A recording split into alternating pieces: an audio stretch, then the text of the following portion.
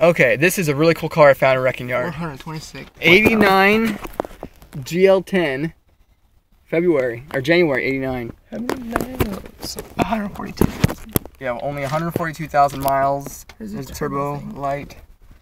4-speed automatic, which is really rare. They omitted that in 1990 when they switched over from a GL to a Loyale. They ditched the 4-speed automatic. Anyway. Why do you not need to put the button in? Probably because it's not there. I don't know, it's weird. It's messed up. I like how they had the back defrost on. Oh, shit. Motor gone. Oh, got wrecked. Actually, this might have been here for a while.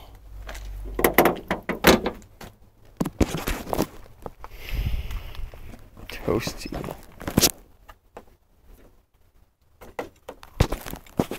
The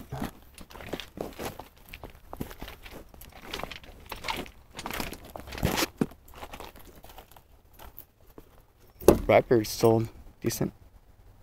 Oh, wait a minute. It's not even a GL10. It's just a GL. What? That's messed up. I already know someone didn't take the thing off. Because Subaru is king of the mountain. Because it would look different. 700 degrees out here too. We're crazy. Whoa.